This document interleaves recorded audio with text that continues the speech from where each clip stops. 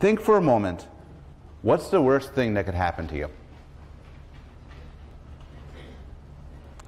And then ask, how much would it change your happiness? Now think for a moment, what's the best thing that could happen to you? And ask, how much would it change your happiness? And the research in happiness suggests that your gut feelings are probably wrong. And here's a couple of case studies.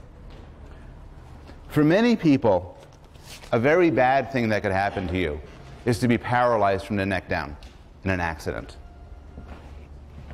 It turns out, obviously, common sense, that when this happens, it makes people very unhappy.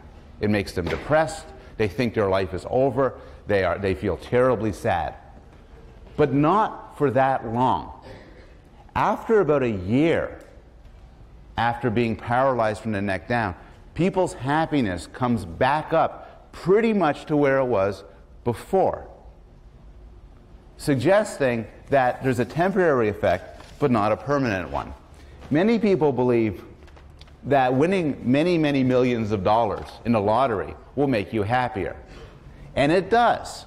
When you open up that winning ticket, you say, I won $100 million. You say, woohoo. You are, honest to God, very happy. You'd say, hell, I'm at 10.5. I am very happy. A year later, you are not as happy. In fact, lottery winning may be a terrible case where it goes the reverse of what you expect. What happens when you win a lot of money is it often wrenches you away from your family, your work, and your friends, and leads you to depression and sadness. But even mundane events that would make you happy, that you think would make you happy, don't seem to last.